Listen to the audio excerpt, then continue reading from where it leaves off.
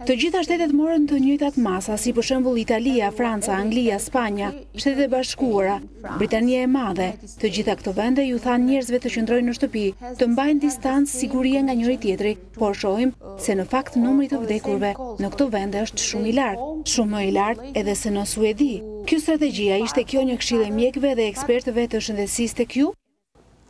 I think every country. Mendoj që çdo vend duhet të marrë vendime sipas situatës respektive, sepse situata është e ndryshme, vende të ndryshme. Por në Suedi ishte shumë e rëndësishme që të kishim mjaftueshëm mjek dhe hapësirë për të trajtuar të sëmurët me koronavirus. Unë mendoj që është shumë e rëndësishme të besojmë ekspertët. Tek ne politikanët dhe ekspertët vendosën që për popullin suedez do të ishin të mjaftueshme këshillat, se nuk duheshin masa shumë shtrënguese pasi edhe populli beson tek ekspertët. Ne kemi shumë besim tek institucionet.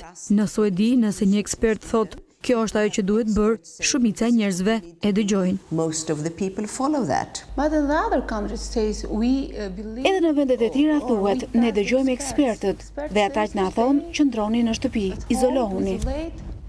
Yeah, but actually to be very honest, we don't know yet. Që të jemi shumë të ndershëm, ne nuk e dim ende kush ka marrë vendimin e duhur, sepse kjo histori nuk ka mbaruar akoma.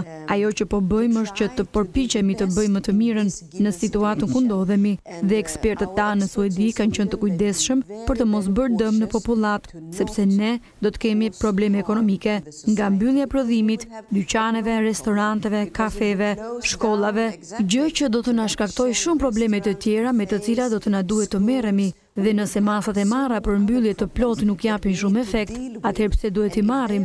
Le të presim. So effective, then why should we do this? Let's wait.